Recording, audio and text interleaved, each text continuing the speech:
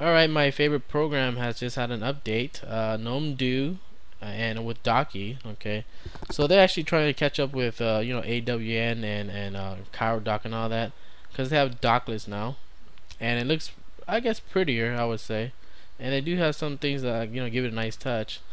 Like for instance, if you minimize something, it'd be like kind of like graded out. Okay, so you know the difference, which one's activated, not. You see, it has a pretty color here, and if you minimize it, yeah, it's darker. Okay, so you can see it better. And they do have some stuff in here. Let me see.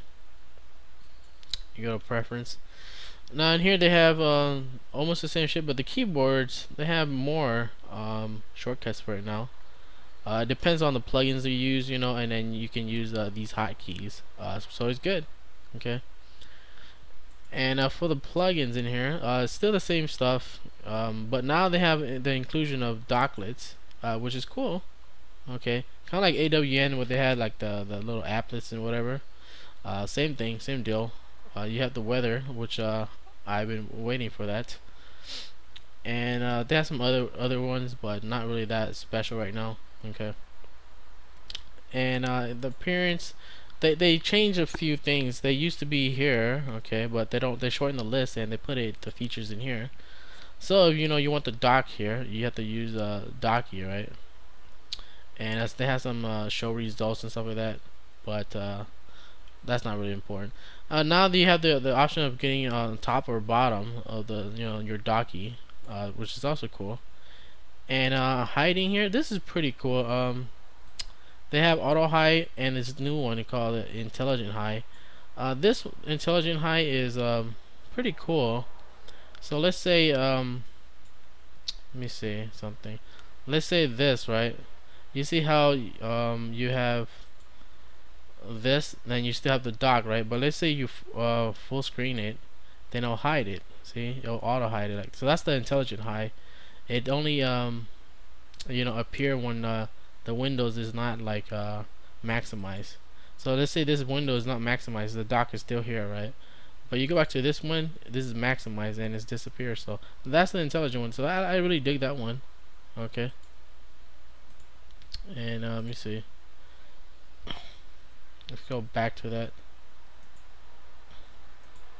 That's pretty much it. And you can do the icon size if you like from here, and it will increase the size. Or you can do the zoom if you want to do the fisheye zoom. Let me see, the fisheye zoom right there. That's really not that important. There's another way to do this icon size. You don't have to actually use it here, but I don't think a lot of people know about this one.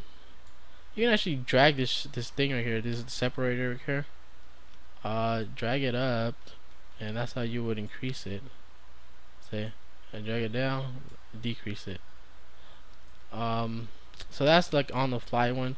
You can drag it from the side too, like right here in the side, and it'll just expand that one out. See, that's another way. Not really that obvious, but there's a lot of secrets to this shit. Okay. So that's pretty much it. The main thing is the intelligent hide, the Docklets. That's about it. All I see. But they say like some of the plugins is a bit improved also. So it's all cool, And if you want to get it, you have to add in the PPA. I'll post it on the side somewhere. And after you do that, you want to install the Gnome Do, of course, the plugins and the Docklets if you want all the stuff. Okay. So that's pretty much it. That's the update for this. That's it.